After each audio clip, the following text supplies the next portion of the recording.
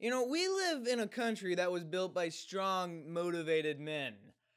But like the thing's been built, it's like time to chill out. Some people will try to tell you that it feels good to work with your hands.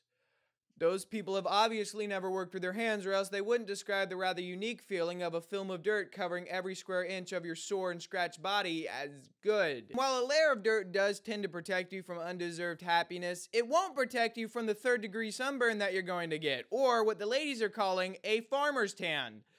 I've never personally heard the ladies call that, mostly because ladies don't get too close to a guy with dirty fingernails that just finished working on the sewage system. And by the end of the day, you've messed up your nice clothes that you brought instead of your work clothes. But hey, at least now you have 2 pairs of work clothes, right?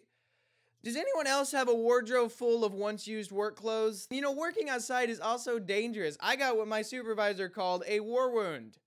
Silly me, I've been calling it tetanus this entire time. But you know, in all seriousness, work is good, and people should work hard.